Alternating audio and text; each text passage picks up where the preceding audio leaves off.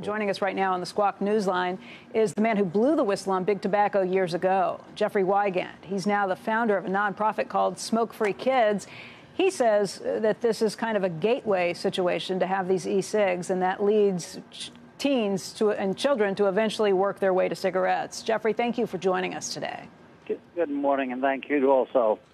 Just for people who aren't familiar with you, I want to remind them that you were somebody who once worked for a tobacco company doing research in the research and development company, but you were also the whistleblower who said that tobacco companies had for years been spiking some of these cigarettes, causing and creating higher addiction levels. You were the one who blew the whistle on this and really helped bring the lawsuits that came against the industry and eventually brought about big change. What do you see happening in e-cigs right now?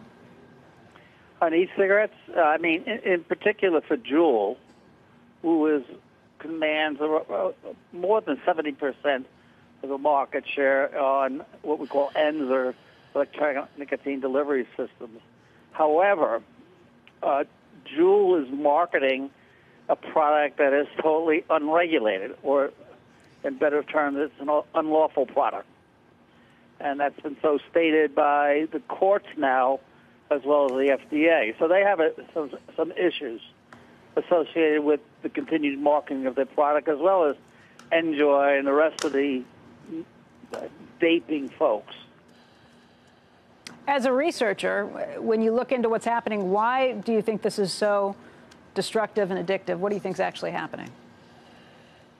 Well, first of all, with Juul, you have a high dose of nicotine, up to 50 milligrams in a little pot, which is approximately equal to 2 cigarette packs. In one pod? In one little pod. Okay? So you're talking about the heavy dosing that you think is at addictive levels? Yes.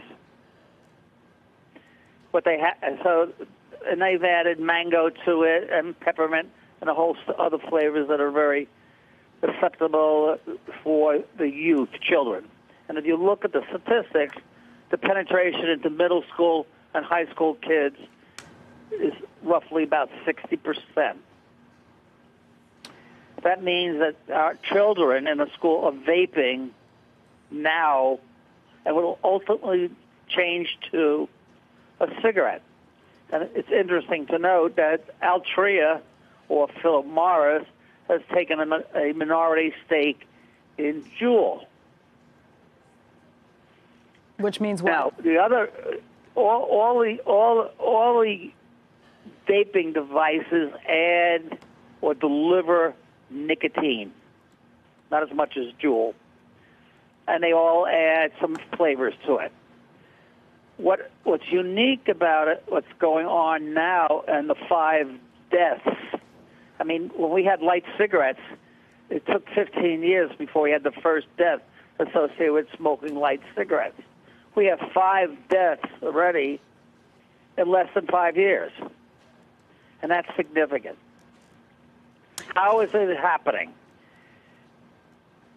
First and foremost, the users are experimenting with adding THC or other drugs into the vaping system.